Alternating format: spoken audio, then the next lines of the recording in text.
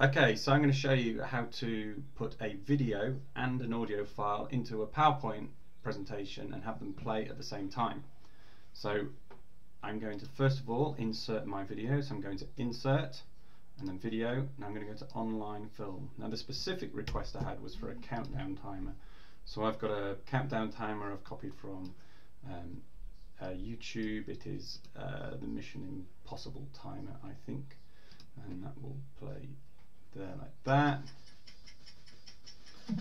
Okay, what you then need to do is insert your sound file, so I'm going to go insert audio file and I'm going to record the audio.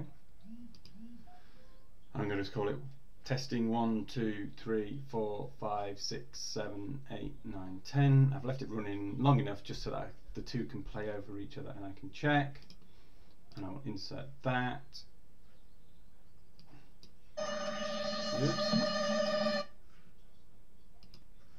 Okay, and then what we have to do is look after the playback of these things. So if I go to playback, where it says start, if you have it in sequence, it means one will play after the other. If you want them to play together, you need to click automatically.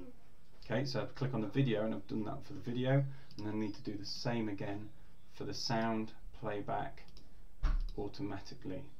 Okay, the sound, you might want to have it play in the backgrounds. It might go, that means it can go across the slides. It will hide it away from the slide and it'll appear like your voice is just talking across. Okay, so now when I go to start the slideshow, I'm going to call it testing 1, 2, 3, 4, 5, 6, 7, 8, it is going 10. I've left it running long enough just for that. And you see that both things happen at the same time. Okay, now it's all got very complicated, but that is how you add the two together.